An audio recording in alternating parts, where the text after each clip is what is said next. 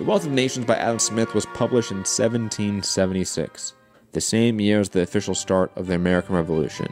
It was also the same year that Thomas Paine would publish Common Sense and push the age of revolutions forward for the next few decades. Thomas Paine was born in England in 1737, and his early years were, as historian Eric Foner put it, quote, a period of unrelenting failure, end quote.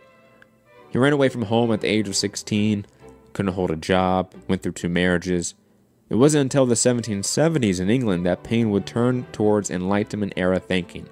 It was in the taverns with religious and political dissenters that Paine would meet Benjamin Franklin, who was looking for fellow radicals to support the growing movement in the British colonies in America.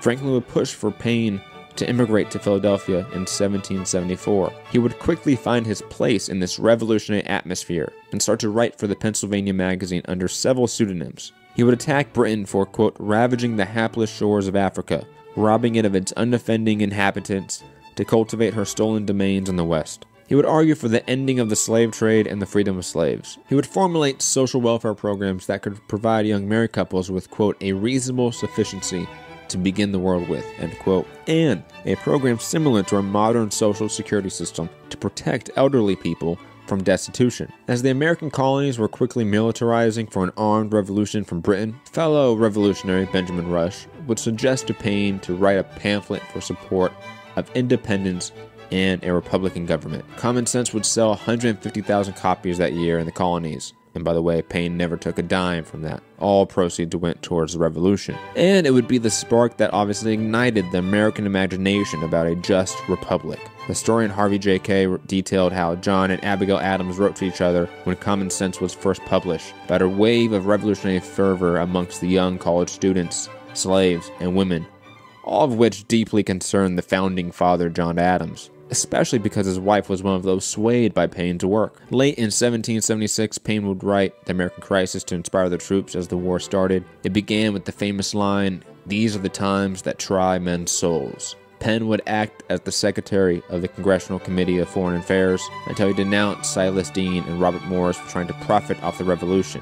This would lead to his expulsion from the Congressional Committee in 1779. He would work as General Nathaniel Greene's aide-de-camp for the next few years. In 1780, he would publish his next work, The Public Good, where he called for the land west of the 13 colonies to be for the government and the people, when people like George Washington, Thomas Jefferson, James Madison, Richard Henry Lee, the ancestor to Robert E. Lee, and others wanted the land to be owned by the Virginia Company, a company they respectively had ownership in, of course. Paine would leave for Paris in 1781 to successfully seek funding for the revolution and to get away from the animosity of the growing political establishment. The revolution ended just a couple years later in 1783. Paine would go on to help overturn the State Assembly of Pennsylvania from exclusively landowning white males to, quote, a one-body assembly with universal manhood suffrage, says historian Harvey K. Paine was in conflict with the Federalists, even though he was in favor of a stronger federal government. John Adams and the Federalists feared the tyranny of the majority, or as Karl Marx would put it nearly a century later, the dictatorship of the proletariats. Paine feared the tyranny of the minority more, which is why he had a vision of popular sovereignty. That was the solution to governance issues. He viewed institutional checks on the sovereignty of the people as a threat to liberty. Paine became disinterested in the formation of the bourgeois liberal government in the United States and decided to focus on public works and inventions. So Benjamin Franklin asked Paine in 1787 to gather funds in Europe for a bridge he wanted to build in Philadelphia. Paine would travel to London first to look for funding in the heart of the Industrial Revolution that was going to change the world forever. Paine would travel to Paris as well, and while traveling back and forth between London and Paris, he saw the rise of the French and Haitian revolutions. The reaction of the outside world of this growing revolution in France was best contrasted between Irish conservative statesman Edmund Burke and British American revolutionary Thomas Paine. In 1790, Burke would publish Reflections on the Revolution in France, denouncing the revolution as a destructive force and defended the monarchy there. He perceived the revolution as tearing the fabric of society. Burke, who was devoutly religious, also vehemently defended the power of the church over society. Burke predicted through the chaos of the revolution a popular general would take power, one of the few predictions he got right. Thomas Paine was fascinated with the French Revolution, and like Jefferson, felt a revolutionary kinship with the movement. He would write The Rights of Man in 2 parts in reaction to Burke, and also be involved with the National Assembly. Combining his work Agrarian Justice in 1795, Paine would lay out the blueprint for the modern social democratic philosophy we see in FDR and Bernie Sanders 100, 200 years later. He would lay out programs for land and wealth redistribution, a universal one-time capital grant for both men and women when they reach the age of maturity, similar to a universal basic income, except it's not annual, it's just a one-time capital grant.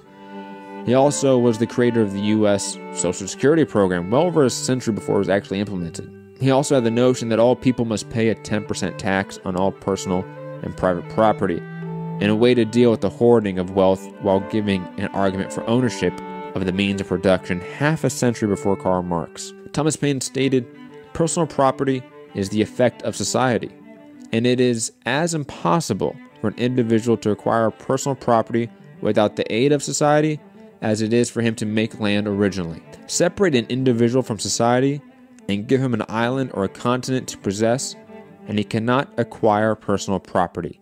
He cannot be rich.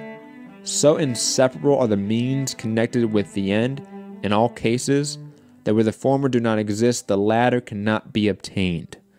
All accumulation, therefore, of personal property, beyond what a man's own hands produce, is derived to him by living in society. And he owes on every principle of justice, of gratitude, and of civilization, a part of that accumulation back again to society from whence the whole came. If we examine the case minutely, it will be found that the accumulation of personal property is, in many instances, the effect of paying too little for the labor that produced it, the consequence of which is that the working hand perishes in old age and the employer abounds in affluence. This was revolutionary, and again would be arguments that were echoed later on by Karl Marx and other well-known Marxists, communists, socialists, and the like. Paine would lay the philosophical bedrock of the entire modern socialist movement with this understanding of the exploitation of labor and the pre-Keynesian welfare programs.